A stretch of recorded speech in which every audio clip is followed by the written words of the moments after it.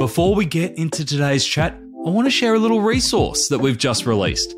As you might know, in our checkout episodes, I ask our e-commerce guests, do you have a book or a podcast that you recommend our listeners get into? Well, I've taken all of those book recommendations, and there's over 100 of them, plus the stories that go behind them, and put them into their own book called The Book Recommendations of E-Commerce Experts. Yeah, I know, it's totally original. You will never, ever run out of reading ideas again.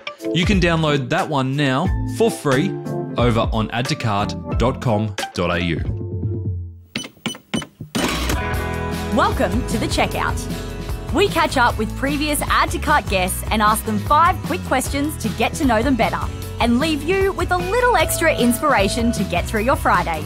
Here's your host, Bushy. Today's checkout features Daniel Kitay, founder of FUNDAY Natural Sweets. They're a confectionery brand making lollies with no sugar or sugar alcohol added.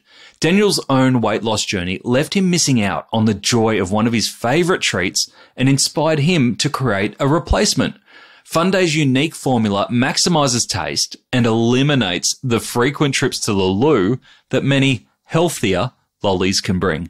They have a 5-star rating, contain around 100 calories per pack, and can be found in Chemist Warehouse and Woolies. Daniel, thank you so much for joining us on the checkout. We had an awesome chat before around how you've established FUNDAY as the alternative healthy sweet or lolly, and some of the distribution that you've got into Chemist Warehouse and other big retailers as well as Amazon, and the subscription that you set up. So much in there. But today we are here to learn a little bit about you. 5 quick questions. Number 1, what is the weirdest thing that you've ever bought online? This is a tough one. I think the weirdest thing is an ingredient that I found on Alibaba from China. It's called a sterol, like a plant sterol. And I was Googling it because I had this idea that I could put sterols in, those like instant hot chocolate sachets. Yeah. And you could have that because the benefit about a sterol is it lowers your cholesterol. And I did all this stuff. I had to buy 10 kilos of this random white powder from China. And then I tried it with the hot chocolate. I bet that was inspected in customs. Yeah, totally. And then I tried this thing. It was excellent. And then I spoke to a regs consultant. She said, no, you can't do it. It's illegal or something like that. So that was done in about a week. But I reckon 10 kilos of this sterol powder, which I ended up having to chuck out, is the weirdest thing I've ever bought. That is good. All right, number 2, who is your favourite retailer? I got 2. I absolutely love Kmart and I love JB Hi-Fi. There's something about those retailers where you walk in and it feels weird not to buy something. Their merchandising is just fantastic and the quality of their products is now good. Say for Kmart's perspective, it's changed a lot. Yep.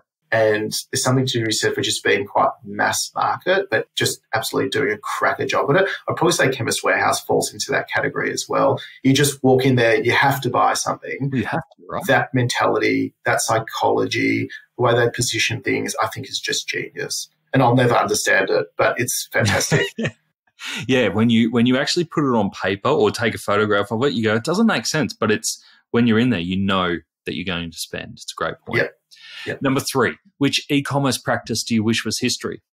I mean, the only practical thing I could probably say was just spending advertising dollars on Meta or some of those platforms. It's just not what it stacks up to be. It's way more difficult. I wish there was a better way to interact with people through socials and educate them without spending all this money with what typically wasted ad spend. I wish that was done.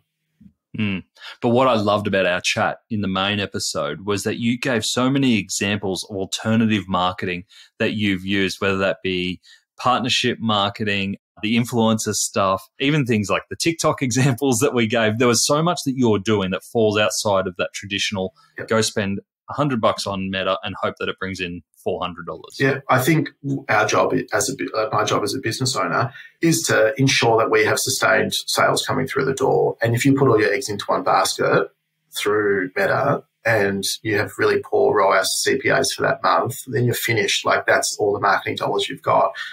It's whether it's the online, how we divide up the marketing dollars. and even how we divide retail, whether it's through grocery, pharmacy, petrol and convenience, health food, independence, online.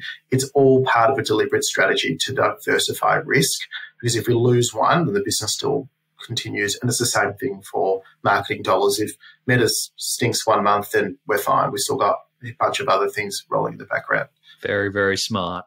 Number 4, can you recommend a book or a podcast that our listeners should immediately get into? From a CPG perspective, there's a book that I read many years ago, probably 7, 8 years ago, called Delivering Happiness. It's the story of the Zappos, I guess, how it came to life. The reason I like that book is it frames their brand and their product offering in a very unique way. So typically you get into business and you'd say, like, I'm going to create a business selling tables and we sell tables, right? And that's what we do. We make the best tables. But the way that this book makes you think about it is like, well, no, you don't. You actually are offering family dinners and families to connect and comfort and memories to be shared. So they go like a level deeper than what you're physically selling. And for us at FUNDAY, it's like, yes, I could say we're a lolly business and we just sell, confectionery. But what do we actually do? We actually give that person or the customer a couple of minutes out of their really crazy day and give them a really great experience and a great fun moment to just relax and enjoy and do their thing. And part of the learnings from this book are like, well, it's not just the product, it's everything. It's what's the customer experience, what are the touch points along the journey to make sure that that customer is having an excellent experience. For the first year of the business, our e-com customers just got a plain cardboard box to their door. And when we started looked at it and said, well, what are we trying to do? We're trying to create this fun moment. But the first thing they see is a boring brown cardboard box. It didn't take too long to say, all right, let's redesign our box. Let's redesign the experience, what communication we provide them during and after the eating process of the confectionery, and how do we communicate with them to make sure that we're delivering on this message, which is bigger than just lollies. I love it. And I couldn't agree with your recommendation anymore. It's actually the book that first got me passionate about e-commerce, and I have it on my bookshelf above me. Yep. And it is the first book that we give our students when we are teaching the e-commerce accelerator. There you go. Because it's all about sell what the solution and the benefit is. Yep. Look after your customers, all the great principles that you described there. Yep. Last question I have for you. Finish this sentence. The future of retail is? It's a really tough question, but I would say omni-channel. I think, having experienced businesses in the past purely online and also purely offline, I think both carry very significant pros and cons.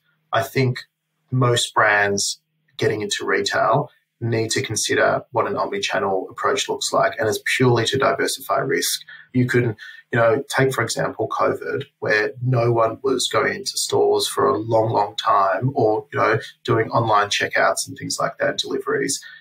If you didn't have an online business, you're sort of screwed. Contrary, if your website goes down and there's an issue with your tech stack, well, at least you can go into a store and buy the product. So I think for business sustainability purposes, having your products available in as many channels that make sense for your brand as possible is the best thing you could possibly do for your brand. Yeah, really well put. It gives you options as a business, but it also gives your customers options in terms of how they want to experience you. Absolutely. And everyone's different. Some people love buying online. Some people like sitting in the store and doing their thing. And, the job as a brand is to, you've got customers that need things and their needs change, and you need to keep adapting to that. It's easy to create a website these days. It's very hard to get your product into the offline environment. And ultimately, you have to consider all those things we discussed about, packaging, branding. The product actually has to be excellent. It's got to pass the hurdles and the thresholds. And I think having that approach of omnichannel will make brands do a better job as well. So well put. Daniel, thank you so much for joining us on The Checkout. Thanks for having me, Nathan. To hear more from Daniel, jump back into episode 317, where Daniel shares how a unique influencer box helped FUNDAY achieve liftoff, the journey to having a profitable Amazon presence, and how a brand crush set the tone for his mission to make lollies cool. Thanks for listening, and until next time, keep adding to cart.